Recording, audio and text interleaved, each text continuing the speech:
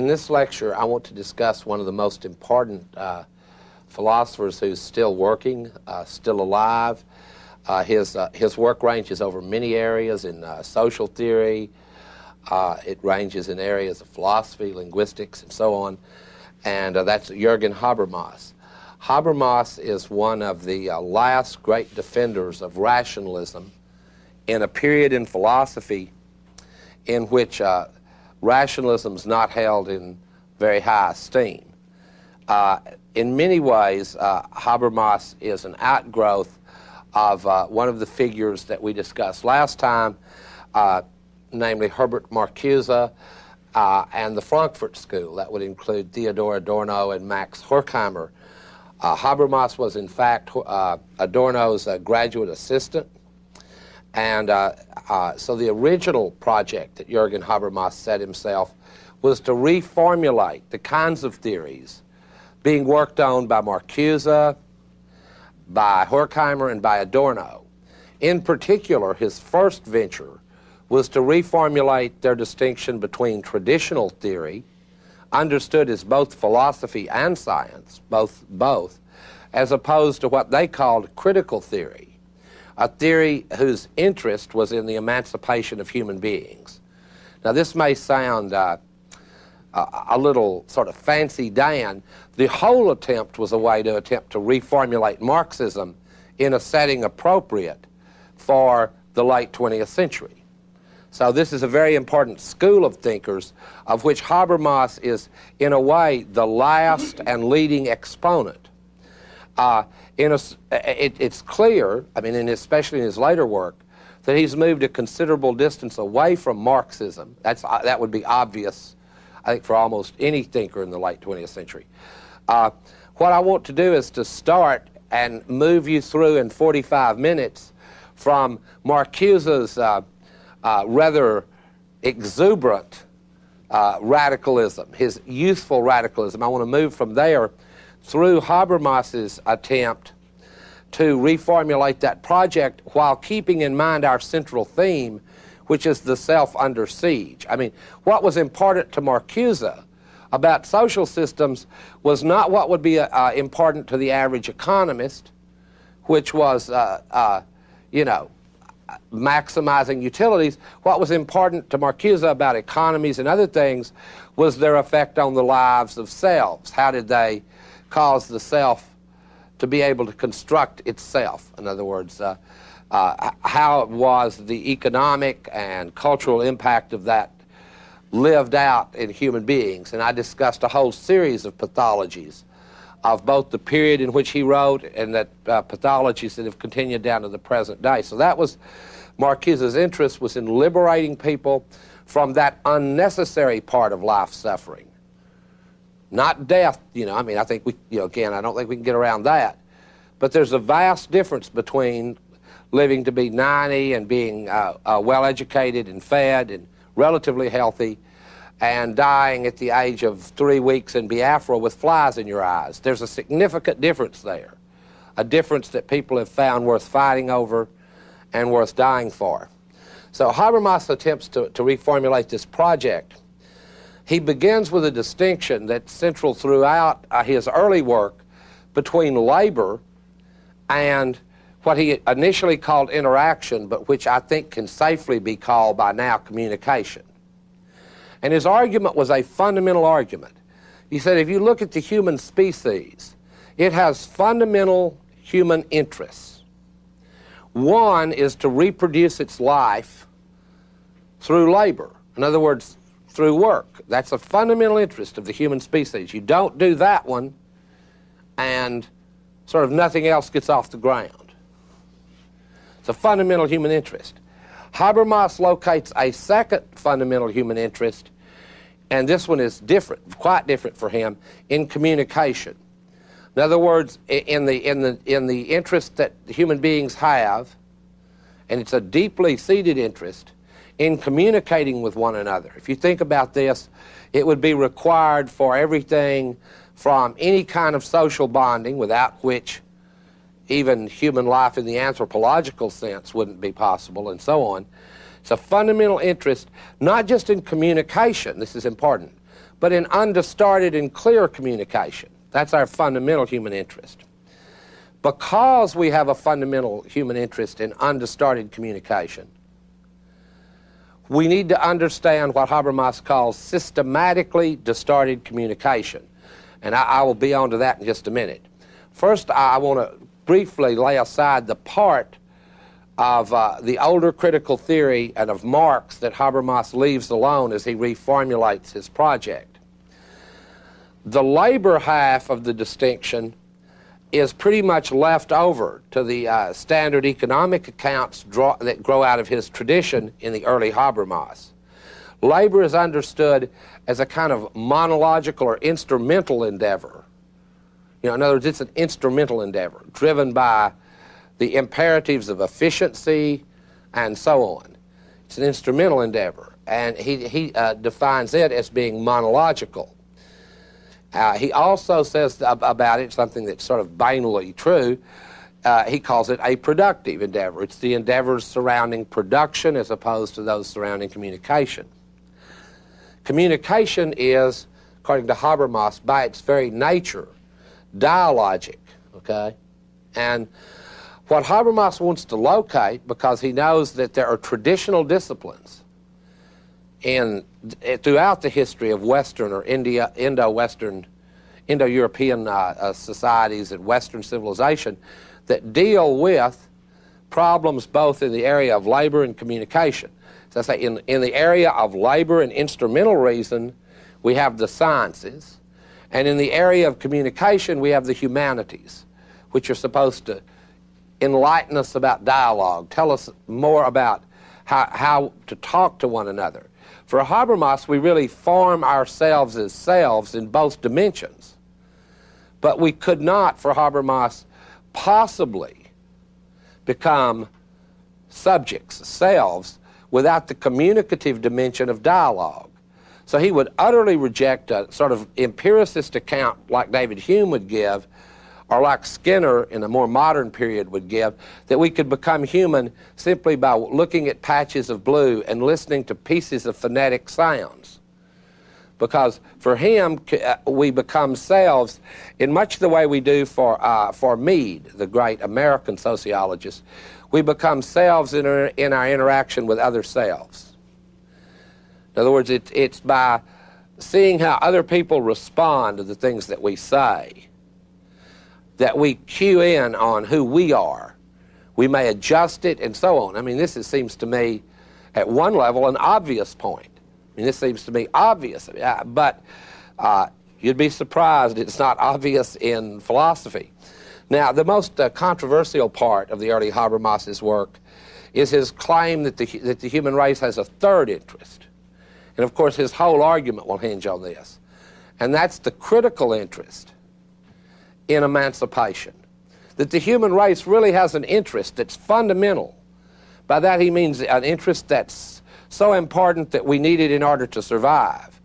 To free ourselves from both the distortions of instrumental reason and the distortions of what could be called, and will later in his work be called, communicative reason. We need to free ourselves from these distortions. In other words, for the human race to survive, we need to learn to labor more humanely to the extent that we can manage that. And we all, in the focus of his early work, perhaps more important still, we need to be able to communicate with one another freely and clearly, and that without doing so, our chances of a long survival are not great. So throughout this work, you can see in a way that we have first a reformulation of a kind of Marxian side of the account of human beings in Habermas's labor part of the distinction. Now, for his communication model, we have what I would call a hermeneutic base for it. By hermeneutic here, again, I mean interpretive. And the philosopher he discusses, Dilthey and others, where he says the great art of the humanities, if you will, the way they further communication, is through the interpretation of texts. And I'll be talking a lot today about the interpretation of texts. Because in the humanities, when you get right down to it, that's what we do. Let me say it in a simple West Texas way. We read books. We read books. We tell our students what they mean. You know, this is what we do for a living. And so don't let hermeneutics throw you because it's a big word. It means interpretation of texts. Now, don't think that this is some fancy Dan academic exercise. A lot of people have died because they read a book the wrong way. I want you to think of the history of the world's great religions. One could write a book called The History of Heresies and retitle it The History of Misreadings That Led to Death. Now, I don't mean to be cynical, it's just obvious that reading a book and interpreting a certain way can get you in a lot of trouble. Similarly, those familiar with the law know that just any reading of the Constitution won't work. I mean, Congress shall make no law prohibiting the free exercise of religion, except if Rick decides, if I decide I want to start a religion of my own that includes, you know, slaughtering innocent babies with oyster knives, in which case my reading of the Constitution will lead me into deep trouble. I can support my reading. I mean, the Constitution says no law. It must mean that. I'll be literal about it the way that some people are about the Bible. I'll go, no law means no law. So whatever my religion, be it baby slicing or whatever. But I'm afraid that won't be considered a reasonable reading. In fact, I'm sure of it. And don't think that I'm suggesting it as a possible religion to any of you out there in the world of video. I'm not. So this is the field of interpretation. But this is not enough for Habermas to have this field of instrumental reason within which science and technology and human labor advance the world technologically. And this field of interpretation where humanity advances itself through conversations in an ethical and in an aesthetic way. There's a third human interest, and this is, of course, crucial to his argument, because like Marcuse and Adorno and Marx and Freud and Nietzsche and all the people that I've discussed, Sartre, he has a fundamental interest in human liberation, the liberation from unnecessary constraints to our freedom and to our full development. So he wants to show where that interest lies and where does it come from. Well, he looks around and he can find only one model, and it's unsurprisingly Freud, because in a way, when you reformulate these things, you always sort of seem to fall back on the earlier models in one way or another, updated, jazzed up in some way. So the model he uses for distorted communication, that corresponds to what Marx called ideology. Those remarks that we make that reflect the interests of classes other than the ones we belong to. Those remarks that we make that are shaped by that truism of Marx, to me, which is that in every age, the ruling ideas are the ideas of the ruling classes. That, to me, is just a truism. It's not even a theory. And I think any fair reading of philosophy will bear it out. In every age, the ruling ideas are the ideas of the ruling classes. And if you read the Nicomachean Ethics by Aristotle, it has independent interest. But basically, it's a handbook on how good Athenian gentlemen should be good Athenian gentlemen. I mean, that still's interesting, because people today would probably be better off behaving that way. But what the hell, it still shows the ruling interest and so on. Now, according to Habermas, what replaces ideology in his model is what he calls systematically distorted communication. He doesn't give many examples. This is a really bad habit German philosophers have, is to make complex arguments and then not give you a damn example one, so you're just lost wondering what is he talking about. Well, I think he has in mind blocks between communication that, for example, you're having a trade union meeting. Let's use Solidarity for an example. That ought to tickle people in America, even though if we had an organization like Solidarity in America, it wouldn't tickle us. But since it's over in Poland, I think we can praise it. You know, trade unions, one of the funniest things I ever remember is Reagan praising solidarity, and then I thought, well, I wonder how he'd like a trade union that large in this country with those kind of demands. I don't think he would have been praising it. But in any case, let's talk about a dialogue among them, and it doesn't have to be otherworldly. It could be the kind of dialogue you could have among any trade unionists. Well, you know, it's a right-to-work state, so we don't have a chance. Well, for Habermas, this falls under the model he wants of systematically distorted communication, because it's sort of a flat statement. It cuts off debate, you know, and debate needs to go on. Moreover, it passes that famous test of ideology, and that's when you ask yourself if what you believe is in the interest of other people for you to believe it. In other words, I always suspect a belief if I hold it, and I go, well, you know, the very powerful would love for me to believe that. Maybe I should rethink it, because I don't know exactly where all my ideas come from. I have an idea many of them come from the people who control the means and the dissemination of information and communication. Okay, so he looks for a model where systematically distorted communication is overcome, and he finds it in Freud's practice of symptoms, of removing symptoms in the situation between an analyst and a patient. And in that situation, what you get is not an interpretation. In other words, the patient doesn't say something and then Freud interpret it, right? The patient just babbles on and on and on and on and on. This is not a normal interpretive situation. There are a couple of differences. Unlike trying to read a text, it's a situation where the goal is practical. In other words, it's to cure the person, to make them stop having the symptom. So it's got a practical goal. Interpretation frequently will not. Another difference that is very important for Habermas is that Freud succeeded to a certain extent in developing a practice that did remove blocks to communication. Okay, you have your patient babbling away, sort of the talking cure style of revolution is what we've got going here. You have your patient babbling away, and the only way you can bring this analysis to a conclusion is when the therapist intervenes, presents a possible interpretation, but it will not work until what happens? Both parties agree to it. In other words, it won't be your analysis until you go, yeah, I keep biting people because, and then you go, and when you and the therapist agree, you have then all the sort of confirmation that your previous behavior and our communication was distorted. It was distorted.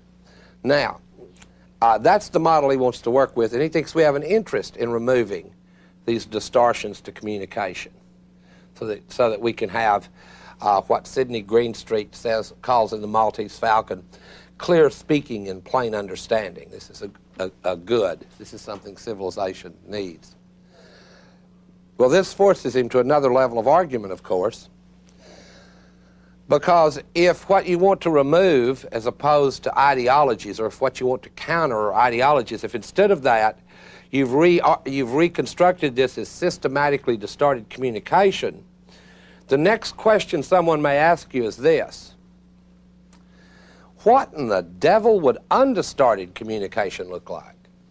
In other words, now you need some kind of account of communication undistorted. The reason is that our communication is nearly always distorted. Have you ever noticed that? Take a transcription of any conversation and you'll notice there are gaps in it, misspoken words, misunderstandings. The materiality of language is filled with these anomalies and with these mistakes. And I even have to say, along the Freudian dimension, certain sexual jokes and so on, many sort of what you would call distortions of communication appear along other dimensions besides just the dimension that would reflect on human labor, for example. Many other dimensions you get distortions as well. Habermas here, and this is a bold thing for him to do, I want to point this out, in the late 20th century, after all I told you that was going wrong, and after what looked like the destruction of reason itself in just, you know, in a society of subjects that have become kind of humanoids, it is quite a valiant thing to try to defend human reason, you know, in any form. And he does try to do so in this limited form. He wants to mark off a sphere of undistorted communication that can serve as the basis for a concept of what he calls communicative rationality. Now, before we get into that argument, I want to explain why he does that, other than what I've already said, other than the reasons internal to his early work. He wants to do it to untangle the entwinement I talked about last time between enlightened thought and barbaric action that we've seen since the history of modernity. In other words, we've seen, on the one hand, people making these individually monological instrumental decisions based on instrumental reason, leading to these horrible paradoxes. And for Habermas, the trick is not to give up on modern life. It's not to fall beneath the level of civilization reached by capitalism. The trick is to disentangle enlightenment from terror, mythology, and barbarism. That, clearly, we haven't succeeded in doing in the 20th century. That's why I spent a lot of time in the first 4 lectures discussing, or sometime discussing, the experience of fascism and its effect on the earlier thinkers we talked about. Because fascism was the proof that enlightenment and technology had not led to the liberation of human beings as the great philosophers of the Enlightenment thought it would. Instead, it had led to Dachau, and this was not its destination. And this was not what the destination that had been hoped for it. You know, the 19th century believed in progress. Adorno once cynically remarked, there is no history that leads from slavery to freedom, but there is a history that leads from the slingshot to the megaton bomb. So what Habermas wants to do is to try to find a way to disentangle the more distorting, barbaric aspects of enlightenment from those that we clearly want to hang on to. In Habermas's opinion, there have been advances in modern life, and I don't think anybody would dispute this. The advances in modern life include one this simple. It is much better to have a toothache in 1993 than in 1493. That's simple. Whenever anyone asks me about this, I go, well, there's one. In 1493, a toothache, if it's bad, you know, impacted, it's the end of your theoretical work. It may be the end of your life. You get one now, you go to a dentist. That's better. Not everything that modernity has produced has been a disaster, obviously. I mean, this is an obvious point. So the trick then is, as it were, to not throw out the baby with the bathwater, not throw out the advances of modernity when we are in the process of trying to clear up this distorted communication forms and these distortions to people's ways of life. Okay, that's the trick. So there's a lot riding on his argument concerning systematically distorted communication. Well, Habermas holds, and this is the rationalist thesis, this is the Enlightenment part, that the sentences that we utter, even from an early age, have, as it were, built into them the desire for consensus, for mutual understanding. That whether you consciously bring it to mind or not, when you speak a sentence, it has built into it, if you're following my argument, built into it the desire that you be understood by others. In other words, it has the critical impulse already built into it. That impulse that you communicate with that other person if they're from a different class, if they're from a different gender, You know, I mean, this is difficult. Men and women talking, different class, different race, different ethnic group. When you utter a sentence, Habermas says built into that utterance, into that communication, as one of its conditions is the desire for unconstrained understanding. Now, you don't, when you say, pass me the salt, bring to mind a desire for universal unconstrained understanding. But he thinks it is built into the structure of languages, the desire to understand one another, the desire to have clear communication. He begins to lay out a series of conditions which time will force me to just run through very quickly for such communication. One, and this of course is what I like to call the equality provision. Understarted communication would have a symmetry condition. Truly understarted communication would have a symmetry condition like this. Everyone would have an equal opportunity to talk and to listen. Everyone would have an equal opportunity to talk and to listen. Let me try to explain why this is more politically interesting than it sounds. It means everyone has an equal right to command as to obey. That's a speech act. That's a communicative act. It means everyone has an equal right to question and to an answer. This symmetry condition has more political power than it seems at first. It is a very egalitarian principle. Habermas believes that we couldn't have understarted communication without it. Now, I'll give, again, he doesn't, but I'll try to give examples to make it understandable. I know as a teacher that it's an important condition, but it's impossible to achieve in a classroom under these current social conditions, because I have the power to grade a child and give him an F and keep him out of law school, even if his rich daddy sends me 500 letters.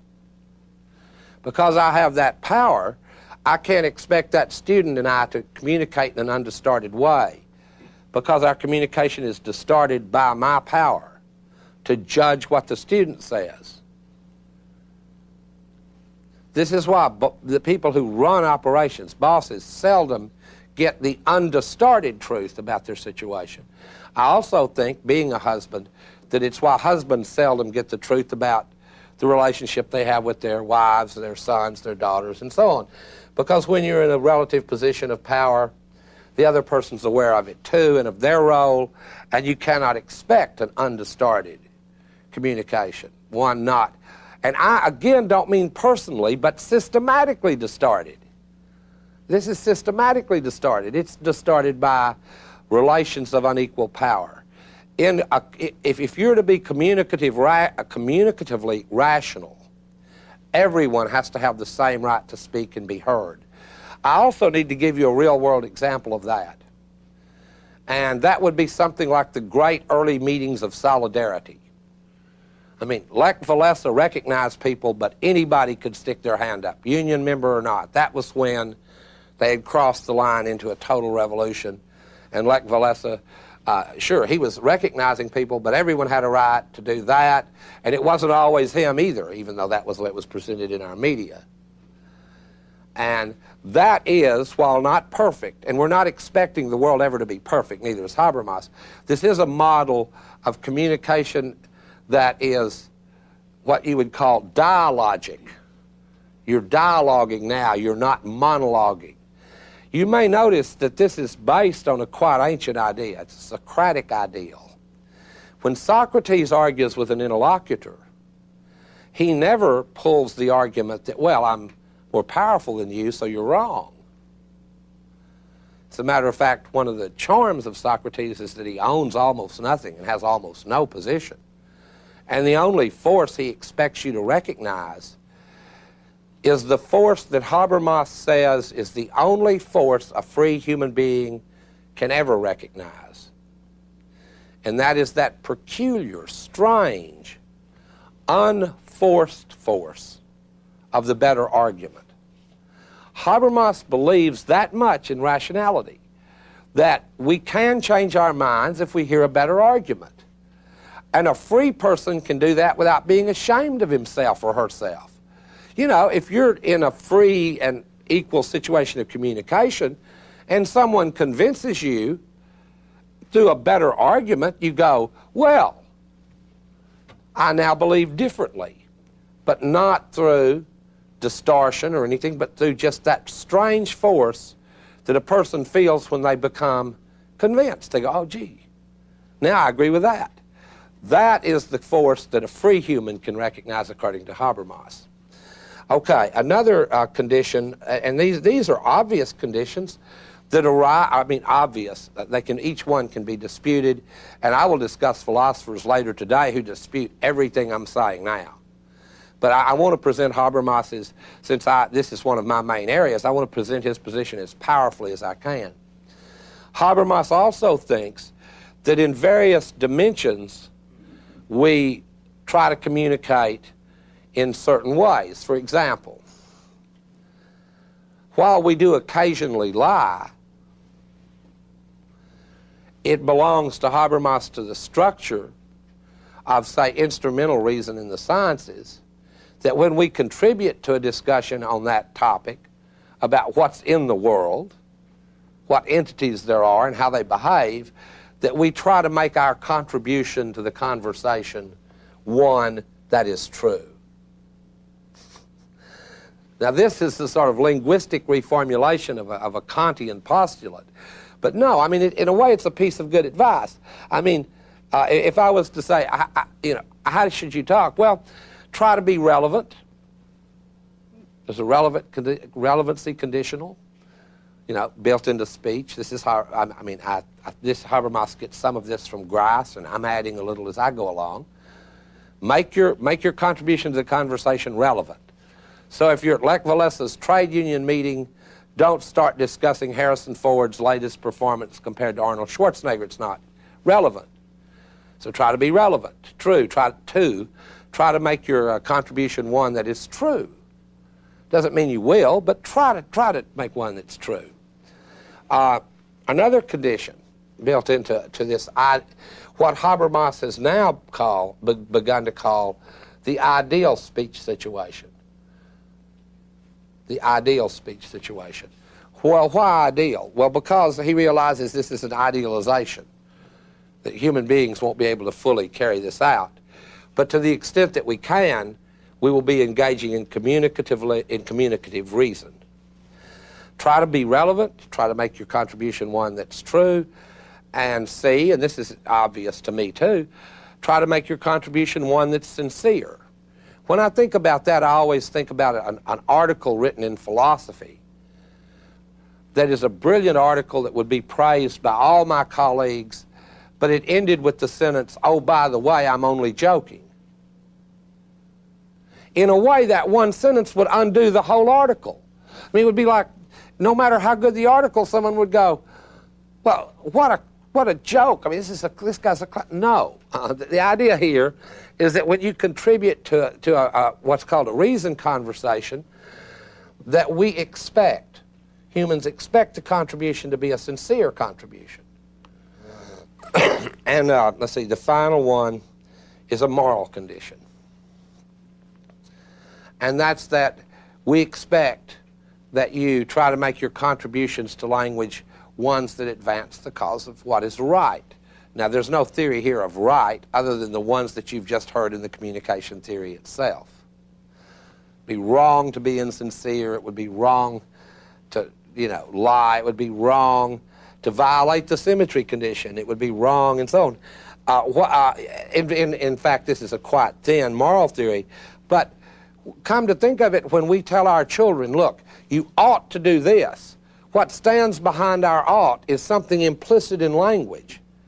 Namely, that our children can depend on us, you know, sincerely telling them a moral truth. This is what, before, you know, earlier when I said we don't learn moral theories from philosophers, I didn't mean in this sense Habermas is talking about, because we do learn it in this sense. Habermas means that when mothers tell their children or fathers, don't lie, they mean it. It's not distorted. They mean don't lie or don't whatever. This is the ethical, as it were, dimension of language. Now, he doesn't want us to confuse these various spheres. They all interplay in language. But for Habermas, and this is a tradition that goes back to Kant, these each represent different practical areas. Science, morality, art, and even religion all represent different value spheres. Each one will have certain conditions that will be much more important in it than in others. In the scientific sphere, truth conditions will be most important. In the ethical sphere, the conditions for what we ought to call rightness, or how one ought to behave, will be most important. In the aesthetic sphere, sincerity conditions, Habermas says, are important, mainly because he wants everything to fit. I'm not sure that's true about beauty or not. I'm not sure we want the beautiful to also, our communication about it maybe shouldn't even be sincere. But these things need to fit. This is a German theory that needs to fit. Okay. Well, it looks like we've replaced Marx now by ignoring the economy, which wouldn't please any of the coal miners in West Virginia. Tried to replace it as a way of understanding ourselves in the world. And we have traded in the class struggle, which Marx took to be the driving force of history, for Freud's talking cure. Well, there are some obvious criticisms raised by young Turks like myself in the early phase of his work, namely that the class struggle is not psychoanalysis writ large. The reason it's not is because workers have every reason to believe that their bosses are not prepared to engage in a process of undistorted communication with them. Now, a patient may believe about his analyst or her analyst that they're prepared to, especially at those rates. As Freud once said, if you don't pay, you don't get better. But I mean, at those rates, you can expect some sincerity and some give and take, but we have no reason to believe the class struggle is a kind of psychoanalysis writ large, or that the struggle of human beings over ethnicity, or of the struggle of women to find dignity and equality, is some kind of analytic process writ large. Habermas is aware of these objections and responds to them in several ways. The one that bothers him the most is the following: that his model is elitist, his model of communicative reason, which I have counterposed to all these pathologies to which it is addressed. When I mentioned all those pathologies that the young people I know have, and, anomie, in other words, meaninglessness, and anxiety, dread, so on, you mentioned all of those. Well, those are all systematic distortions of communication that come out in the way they talk and interact, and the theory is addressed at those. But here's the problem. It's not just that this doesn't reconstruct Marxism, which is of little interest if it's not a true and interesting theory of the present age. The deeper problem is that it looks like an elitist theory. It looks like a theory that trades Marx's analysis of society as a giant factory for an analysis by Habermas of society as a giant seminar room. Have you noticed how all these conditions are the ones that ought to hold in a seminar? Everybody in a seminar should be relevant, concise, sincere, and make their contributions true. And it's not lost on any of Habermas's critics that he's spent his whole adult life as a professor. So this is, now, I don't want to just stomp on him with one of these West Texas ad hominem arguments here. Habermas responds in a way quite movingly to this objection. He says, you have missed the point, because what I'm talking about in communicative rationality is a process of enlightenment that includes all. Janitors, cooks, everybody includes us. It includes everyone, so we've missed its universality. But more importantly, and I think this is a beautiful quotation from Habermas, he says, in a process of enlightenment, there can only be participants. No analyst and patient. So in that way, the model was misleading originally. No Lech Walesa and the lead. No Clinton and the Clintonians. no Ross Perot and United We Stand America. In a true process of enlightenment, there can only be participants. Now, that, stated that way, Habermas's communication theory, looks like a linguistic variant of anarchism, and I like it because it means that everybody gets a chance to talk. I enjoy that. So now, let me, in the time remaining to me here, let me move a little further along to how he's reformulated the theory, and he's had to under the force of various objections. And they've come from all kinds of people. I gave you the Marxist-style objections, but hermeneutic or interpretive people in the humanities didn't like his account of the humanities as limited either. In other words, they didn't like that account as it limited to a single interest, because they pointed out something that's come up in here several times, and that's that the sciences are also interpretive. And they went, look, the work of interpretation isn't just for us humanists, but everybody interprets. I mean, it was Galileo that said that the world was like this giant text and mathematics was its language. Well, the analogy of the world as a text is one that's very familiar to scientists. To read, as it were, and interpret is not something that's limited to books alone. Interpretation, in fact, may be one of the fundamental conditions for selfhood. One of the problems in the current situation with what I have called previously information overload and complexity may be the difficulty that gives us in interpreting everyday life situations. Because everyone, whether they know it or not, is always already an interpreter. When you stop at a stop sign, you've interpreted something already.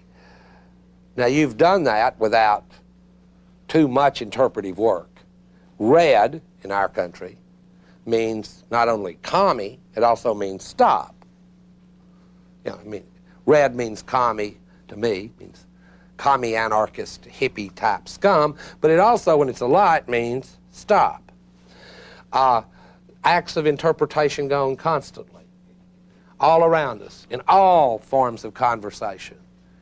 There's, as it were, in our encounter with the world itself, we see some smoke down the road. We have to interpret. Is it a wreck? Do I need to go another way? People who've lived together a long time and think they know each other well are still constant interpreters. My wife will see a certain look on my face, and it's interpreted. And I don't think correctly, but she just goes, and then we're off on something, you know? But I mean, this shows the ubiquity of interpretation in human life. I mean, in a certain way, one of the characteristics of what the self is, and one of the reasons it's under siege, is we're interpretive beings. And now, by the late 20th century, we're in a situation where interpretation has never been more difficult. Never been more difficult. I can name artifacts that we've developed technologically that are almost completely closed to interpretation, and I'll name one, although we attempt to interpret it. Television. Television tries to interpret itself to us, bypassing the upper brain functions and directly feeding into our minds. This is why I said off camera between classes that Orwell was a pie-eyed optimist. 1984 arrived in sort of the early 70s, and Orwell's vision of a horrible future, which was a boot stomping on a human face forever, is a utopian image because he assumed there would be resistance and human faces, both of which may turn out to be false. So, I mean, 1984 is not a book that scares me anymore. I mean, it's again, I know that last time, I outrageously said that Herbert Marcuse was the Norman Vincent Peale of the 60s. And now this time I've been forced to say that Orwell was an optimist, you know, a sort of my corollary to his little cautionary tale. Well, in the face of all this, I think that the tribute I want to pay to Habermas, and what interested me about Habermas's work, was to try to defend reason in spite of all of these things that I've said. You may notice that I gave an account of cynical reason, but I didn't give you an account of how I might stand vis-a-vis it, and I've said a lot of cynical things. Well, what I admire in Habermas is the attempt, without being a complete idiot, to try to develop an account of reason that runs against cynical reason. It does say to us, we can speak to one another. We can have processes of enlightenment. We can learn to say what is true to one another. Now, it is true that this is endangered in ways that he didn't discuss in his early work, which he does in his later. His later work, especially a very large book called Theories of Communicative Action, Habermas once again returns to the attempt of defending this idea of communicative reason, and he adds many more problems to it.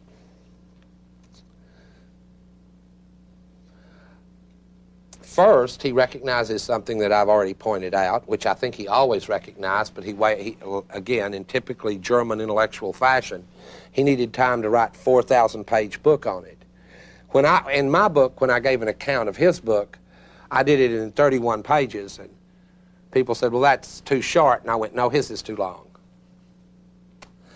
But he realizes by the time of his mature work that money and power as abstract systems to start our everyday life in the ways we talk, and that those systems will have to be, as it were, harmonized before we'll be in a position within which it will really be possible to speak to one another face to face. And I hate to be quasi-theological, but perhaps if we could do that, then we wouldn't see through a glass darkly. You know, maybe then we would have a way to find our way out of this dilemma, which I have called this terrible entwinement of enlightenment and terror, barbarism, and myth. And if nothing else, Habermas's project offers us one powerful voice that argues that such a possibility exists. And so for that, if nothing else, I think he deserves a lot of credit. Thank you very much. That's Habermas in a nutshell, very short. Thank you.